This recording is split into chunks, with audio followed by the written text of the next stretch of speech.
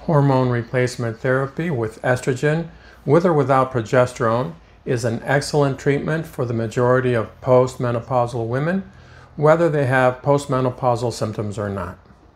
After menopause, there is a sharp decline in estrogen, which is associated with bone loss, increased fat gain, reduced lean muscle mass, and accelerated muscle wasting.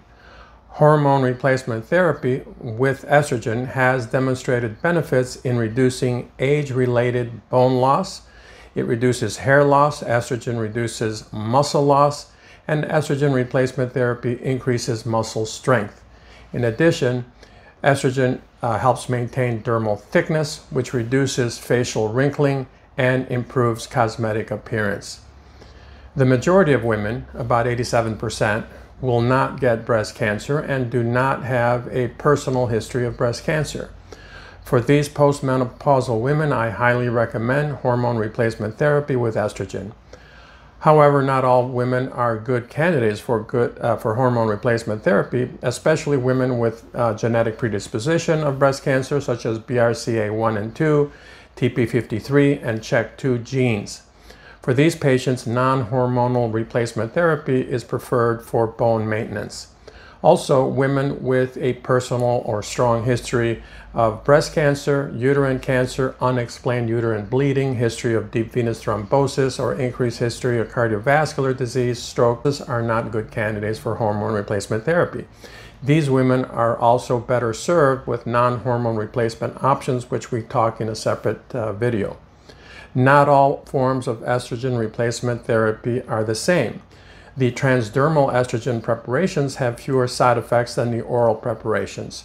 Unlike oral estrogen, multiple clinical studies report that transdermal estrogen does not increase the risk of stroke or major cardiovascular disease in healthy women. In contrast, oral estrogen is associated with a small but measurable increase in stroke, thrombosis, and cardiovascular risk. For these reasons, I only prescribe transdermal estrogen for my patients. It is important to realize that about 80% of breast cancers occur after menopause, and 70 to 80% of all breast cancers are estrogen receptor positive, which means that estrogen can stimulate estrogen receptor positive tumors. For these reasons, all women who take hormone replacement therapy should have yearly screening mammograms. For that fact, all women should get screening mammograms regardless, because the vast majority of breast cancers occur in women that don't take hormonal replacement therapy. The largest benefit for hormone replacement therapy is the reduction in risk of death from osteoporosis. The overall mortality of osteoporosis fractures is 24% after 1 year and 62% after 5 years. The risk of death from osteoporosis fractures after 5 years is higher than that following myocardial infarctions in 5 years. In other words, heart attacks have a lower risk of death than osteoporotic fractures. Randomized controlled trials, including the Women's Health Initiative, have shown that hormone replacement therapy significantly reduces the risk of fractures of the spine, the hip, and other bones, typically by 20 to 40%. How does this risk of death from osteoporosis compare to the risk of death from breast cancer? Although 13% of women, or 130 women per 1,000, will get breast cancer in their lifetime, only 2.3% of women with breast cancer will die from the disease. That means out of 130 women per 1,000 who will get breast cancer in their lifetime, 3 out of these 130 women will die from breast cancer, and the other 127 women of the 130 will survive. Combination hormone replacement therapy adds 8 new breast cancer cases per 1,000 women after 5 years, or 80 breast cancer cases per 10,000 women. This means that 1.8 women out of 10,000 hormone replacement patients in 5 years will get breast cancer. That means the other 9,998 out of 10,000 women will not die from hormone-related breast cancer, but would benefit from the reduction of mortality of osteoporosis with hormone replacement therapy. In other words, the breast cancer mortality rate of 2.3% for the 13% of women who get breast cancer represents a much lower mortality than the 62% overall 5-year mortality of osteoporotic fractures. Estrogen replacement therapy not only reduces mortality from osteoporosis, but reduces mortality from severe muscle wasting, also known as sarcopenia. Sarcopenia dramatically increases mortality by increasing falls, fractures, functional decline, and increased hospitalizations, such that the patients with sarcopenia have a median survival 6 years shorter than patients without sarcopenia. Interestingly, patients with sarcopenia or severe muscle wasting have a higher likelihood of certain cancers, including breast cancer, lung cancer, colorectal, esophageal cancer, and ovarian cancer. While non-hormonal therapy is available for maintaining bone density in women, such as Prolia, Boniva, Actonel, Fosamax, these are all good medicines that are non-hormonal medicines that are effective for bone density maintenance. There is no adequate substitute for estrogen in maintaining muscle volume and strength.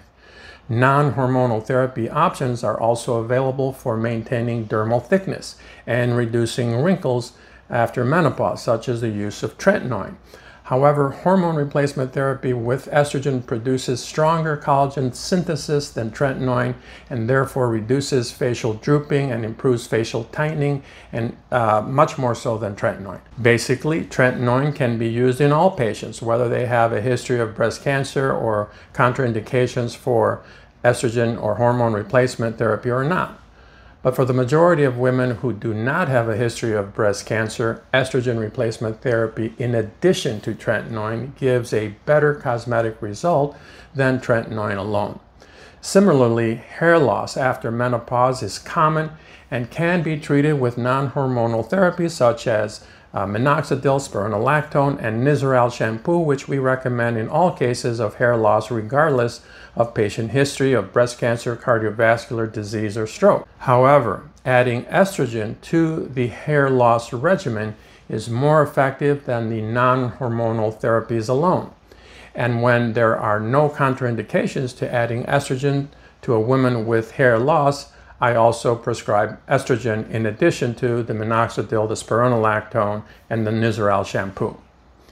In a separate YouTube video, I will talk about some of the non-hormonal therapy options available to my high-risk patients, including Evista, tamoxifen, bisphosphatase, and other medicines. Whether we prescribe hormone replacement therapy or non-hormone replacement therapy, we should not overlook the importance of vitamin D deficiency. The overall prevalence of vitamin D deficiency is 41.6% in adults. Patients with darker skin tone have higher levels of vitamin D deficiency. So about 82% of African Americans have vitamin D deficiency and 69% of Hispanic Americans have vitamin D deficiency.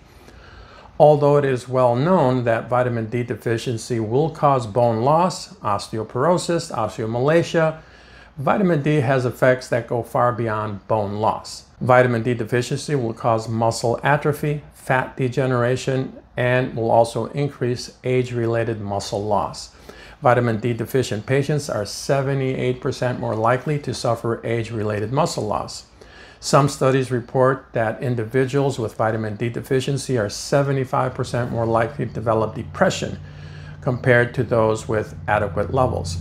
The winter blues is very common with vitamin D deficiency because during the winter, when there's less sunlight, patients our bodies produce less vitamin D, and that also increases the level of depression. In summation, vitamin D deficiency and inadequate hormone replacement therapy or non-hormone replacement therapy are two very common causes of tissue wasting which are overlooked. The ideal is to optimize wellness rather than treat disease after it occurs. It is much better to be proactive and treat bone loss, muscle loss, dermal loss in skin, and hair loss before these issues become more advanced and harder to control. We will have additional videos on wellness, anti-aging treatments, stem cell treatments, laser resurfacing, collagen tightening treatments, and J-plasma in other videos. For more information on these topics, call or text the phone number indicated here. Thank you.